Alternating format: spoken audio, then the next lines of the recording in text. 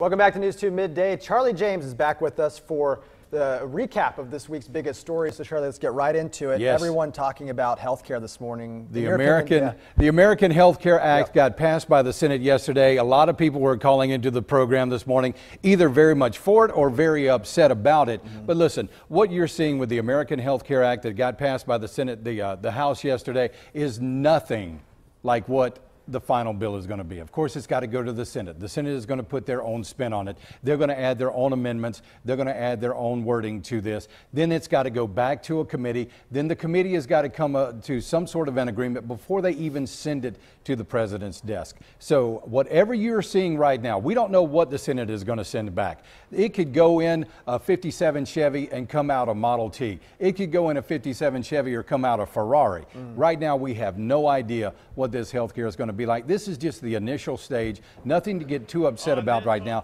We did notice that no Democrats voted for this and 20 Republicans voted against it. There's going to be a very razor-thin margin of error once it gets to the Senate for it to even pass to go on to the next step. So we've got a long way to go in this process. As usual, the wheels of government do turn slow.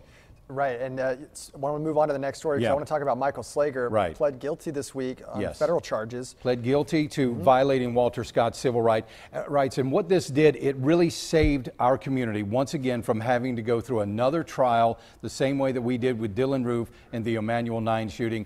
The state is now dropping their charges against Slager for the murder trial, which, remember, his last murder trial, that ended in a hung jury or a mistrial, and this will save us from having to go through the agony of another trial with Michael Slager. And this has been a very long process. Yes. And not only that, but paired along with the trial of Dylan Roof, this seemed like to drag on for a very long time. And maybe we can finally put all of this behind us, and really now the community can start healing again.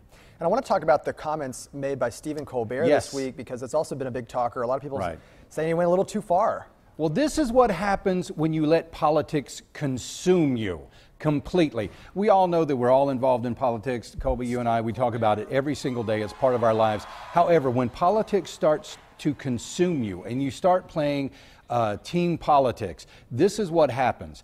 This was not a political commentary that he made. This was an anger-filled tirade, and it went beyond decency. I mean, you should be able to express your opinions about the President of the United States without being vulgar, without being crude, without going to the extremes that what I call Charleston's own embarrassment, Stephen Colbert went to on his show on Monday night. I thought it was a disgrace, and I am one of those guys that looks back to hosts like Johnny Carson and Jay Leno. You would have never seen this coming out of their mouths. We've got to get back to a time in this country where decency and common respect is the norm and not the exception. The Late Show moved into that #1 spot, and a lot of people think it's because of the constant Trump jokes. That's exactly what it was because of. I mean, he was getting trounced by Jimmy Fallon on The Tonight Show. Then he started doing his heavy hits on Donald Trump.